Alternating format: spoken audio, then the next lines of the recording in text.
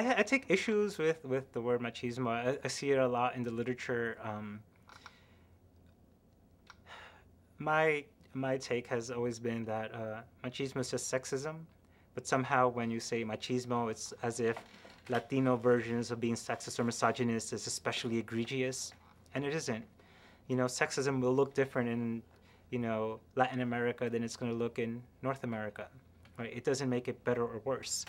Just like sexism will look different in LA, where people are supposedly more cosmopolitan, than it's going to look in, Texas or Florida or, Kansas, right? Sexism looks different. And so when people say machismo, I always feel like they're somehow stigmatizing, Latinos' version of sexism. Like there's something especially egregious about it. And I don't think there is. Misogyny and sexism is bad. I don't care what culture you're in. Um, and it's detrimental to relationships. I think when, again, this goes to internalizing homophobia and negativity. So if you are so wedded to the idea that I have to be a man, then that is going to impact you in your relationship. But it's not just because you're gay, but it's hard to have an intimate relationship with anyone if you're so invested in being a man, in maintaining this status of manhood.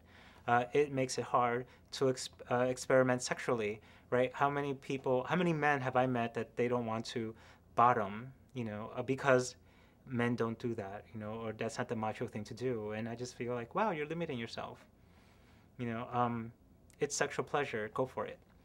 Uh, so again, if it's just a way of limiting our humanity and connection to others and our own sexual exploration. So again, I just think that sexism and these gender roles are just a bad thing. And I've always thought, and I've said this to some of my friends, that one of the nice things about being gay, one of the many nice things about being gay is that we really are we really have this opportunity to break away from gender roles.